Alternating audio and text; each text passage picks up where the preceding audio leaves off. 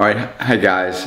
We're gonna show you, if I can count this high, maybe 10 of my favorite animals that are in my hands. Because what actually are my 10 favorites? I don't have such a thing.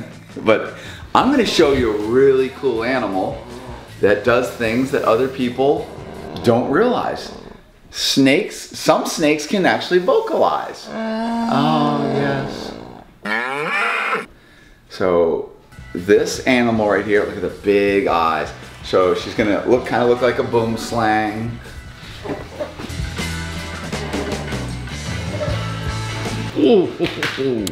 I don't know how much you got of that, but I got it all. Yeah, here we go. So this is Pataeus carinata. So this is the keeled rat snake. So these are from tropical Asia, and these are really, really cool snakes that get really, really long. And sometimes when people in the wild encounter these, they actually will kill them because they think that they're a cobra. But unlike cobras, if you look at the facial shape of that, far more pointed, big eyes. So this is a very active hunting animal that's going to eat birds and lizards and mammals. But it's a really cool snake because of this vocalization. Kind of sounds like a dying cow, right? All right, now we're going to go and get number 2 in another run. This happens to be a species that is near and dear because there's a lot to figure out on this animal, and this species fascinates me. So this is in fact the bucket list Boelen's python on many people's lists. Just to actually interact with one and hold one is it's not too common to actually find people with them. And I have a bunch of these and I love them.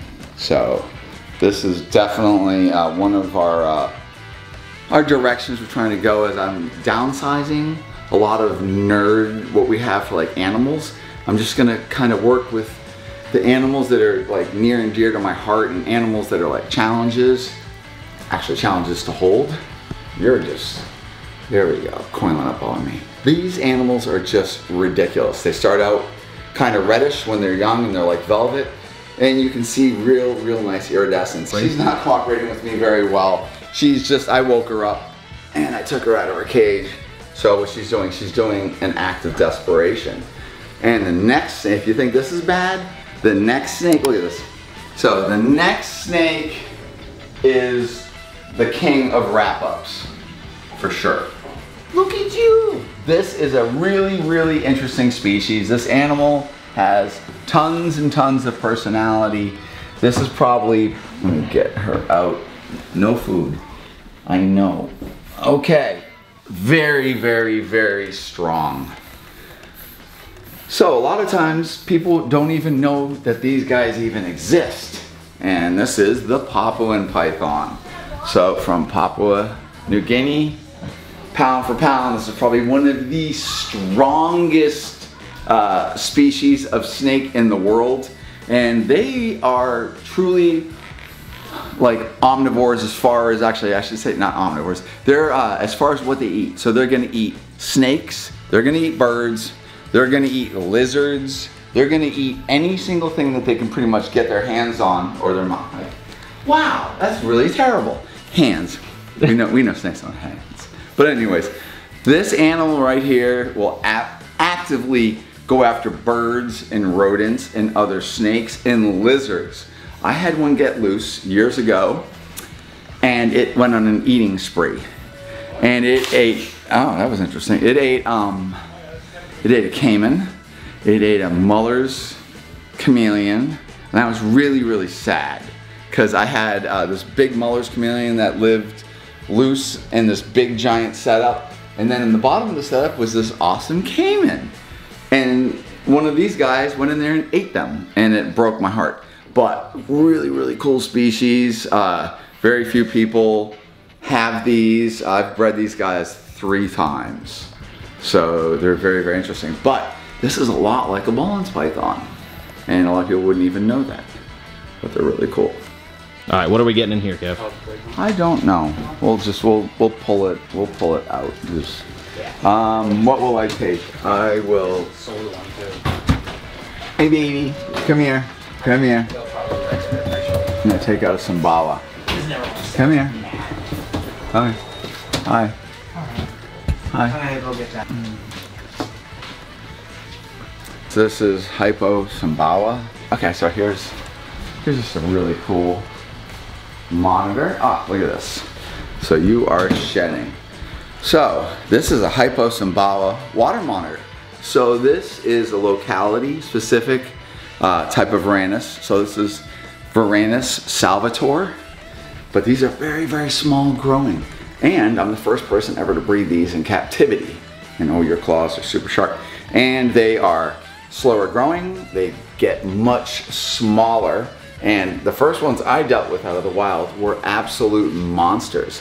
But now I have the lovely enjoyment of getting to deal with super chill, wonderful captive bred animals that are completely associated with people and bonded. So much, all it wants to do is climb on my head. Hi, baby. And why does it want to be up high? So when it's up high, it feels safe, and it feels like it pretty much has a visual on everything, and they're always forever looking. They always want to make sure that they're safe, and they're assessing everything. So if I put them up high, they're able to, just kind of look down. So this would be this, the equivalent in nature to being up in a tree where you can kind of just scope the landscape. But she's not worried at all by me, but she's a little bit worried about, I took her into another room. But look how beautiful that is. So Sumbawa. So this was a long road going from wild caught Sumbawas that I had to raise. One thing that was interesting about the Sumbawas I was getting, they used to call something the zombie disease. And when these guys were coming in, they would get blood coming out of their mouth, and they would just, like, 1 minute they're alive and next minute they just die. And they called it the zombie disease. I'm not dealing with any of the wild caughts anymore because I deal with all my captive. These are also tend to be very, very nervous. So the first ones I was making were still pretty nervous, but now we have just these lovely captive bred animals. I'm doing water monitors right now that are probably 6 generations removed from the wild.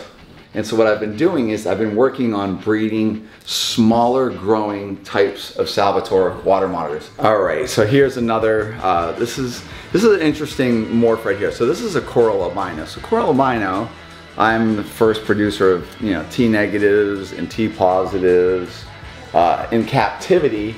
And this is actually a T negative, T positive double. So it's the culmination of one parent gave the T positive gene and the other one gave the T negative gene. And this is just an absolutely lovely animal. Like I said, I am working on making smaller water monitors. Stuff that comes from some of the islands where the monitors just don't get as big. And I've now incorporated that into my breeding projects. But you see how wonderful that is? That's awesome. I love Goniosoma. So these are really, really cool. I started out with colubrids, and since I'm gonna die next week, I'm gonna end with colubrids now. So, colubrids. So, when we talk about colubrids, what are we actually talking about? We're talking about like rat snakes, king snakes, animals that are generally, so they're not pythons, they're not boas, they lay eggs, and there's so many different types of colubrids, but I tend to like some of the unusual colubrids, like a red-tailed rat snake that climbs onto the camera. This is Goniosoma oxcephala. My brain is just not in the game today. So the top one, the yellow one, is an albino, and then we have a melanistic. Fun fact, this is the only albino we know of in the world. Hi, sweetie. And we're gonna try to reproduce these. Oh yeah, we're already lining everything up for some breeding of my F1 animals. But yes, I want to make more albino red-tailed rat snakes. Definitely I want to make some black rat snakes too. Alright, here's a very special animal to me. This is Crowley. Crowley is an albino melanota, Boega melanota. So this is an albino mangrove snake. And this, just like the albino red-tailed rat, what do you see? It's missing the end of its tail because they came out of the wild. So when breeders are first starting their projects, and we want to actually have, I mean, it all happened with albino ball pythons, piebald ball pythons, all the different snakes. They all originated out of the wild, and you have to bring those genetics into captivity, and then you actually have to breed it in captivity so people can eventually get to have their very own albino mangrove snakes. And that's one of our objectives. And like anything, some of this stuff can really take some time because you're getting these guys out of the wild. They're riddled with parasites. Sometimes they just don't do well, and you really, some of it's just luck. Obviously, a lot of good keeping and management practices are critical, but this is a very important animal. And what's really cool, can you see here, right up where my finger is? So I'm gonna show you a snake that came out of the wild. You can see its heart right through the snake. It is a morph, and it's something very, very new, at least to me, and it's interesting today. A lot of the snakes are just like, their handling is a little, everybody wants to crawl the wrong way, and so I'm just struggling a little bit. But he's wonderful, so this is a very, very special animal. But as we know, this is quite likely the only one in the world, just like the albino red-tailed rat snake that we know of, or certainly they're about as rare as they get. But look how fantastic that is. So this is kind of like the see-through snake. Can you see that? Yes. So you can actually see the heart. So the heart is right at the tip of my pinky. So this is an ivory cynodon. So this is a dog tooth boega. So, oh yeah, look at that.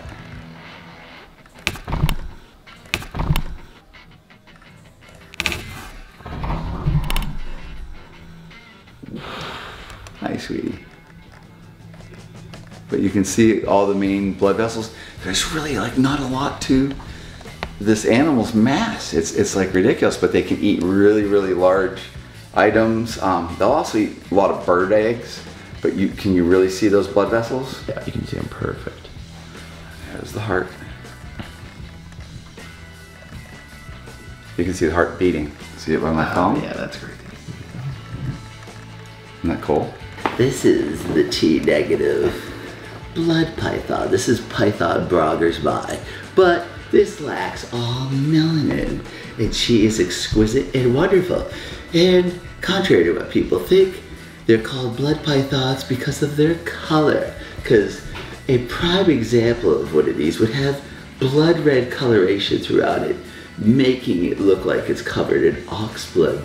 But in some cases, they like to bite, and you'll cover them in your blood. And this is a species that a lot of people don't keep because they have misconceptions of these animals. But I'm really, really in love with blood pythons and short-tailed pythons because you get all of the big snake, just the package, and you get it all in this little short snake. So you get like the girth of, let's say, a 10, 12-foot animal, but maybe the snake is only 4 or 5 feet long.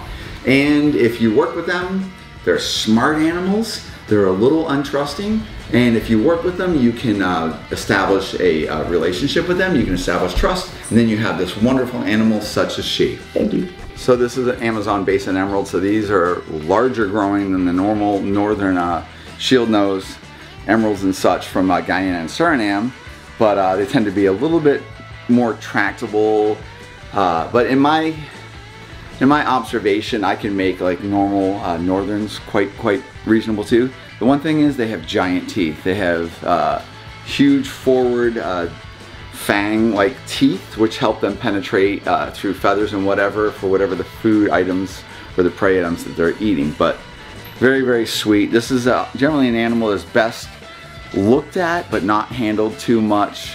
They just don't often like being taken out, and let's say if I just took it out and just started letting a bunch of kids play with them, that might be a little too stressful. Certainly to repeat that over and over again could be stressful for these animals, and here and there fine, but if you want a snake to play with a lot, obviously there's so many other great snakes which have no problem constantly being messed with. But look how cute she is.